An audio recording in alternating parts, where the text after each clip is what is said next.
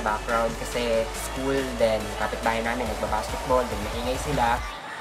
So, basta lahat ng mga product na gagamitin ko is ilalagay ko sa description box or ilalagay ko na lang dito sa gilid para alam nyo kung anong ginagamit ko, okay?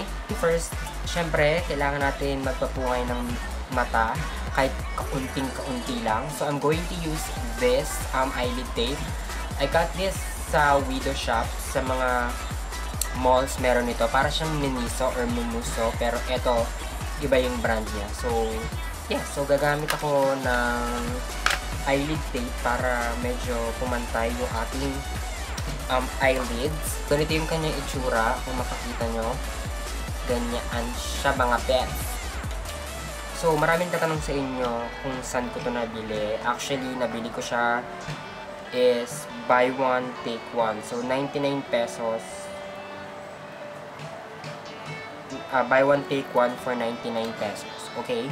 So, gagawin nyo lang. Wait, focus. Ayan. So, titingnan nyo kung saan kayo maglalagay ng eyelid tape. So, gusto ko medyo pumungay pa ng konti yung ating mata. So, maglalagay ako dito. Kita nyo, diba? Pumungay na siya mga best. Pumungay na siya. Then, ulit dito.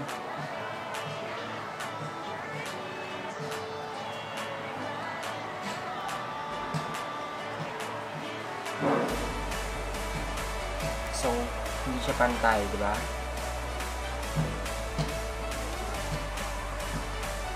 Ayan. So, ganyan na po ang kanyang itsura. Yes, totoo po. Ayan sa'yo! Okay, so it's time for the primer. I'm going to use this Power 10 Formula VC Effector. This is from It's Skin. So, matagal ko na siyang hindi nagamit kasi ginagamit ko na yung pore filter ng NYX. So, ito yung gagamitin ko para sa aking primer ngayon.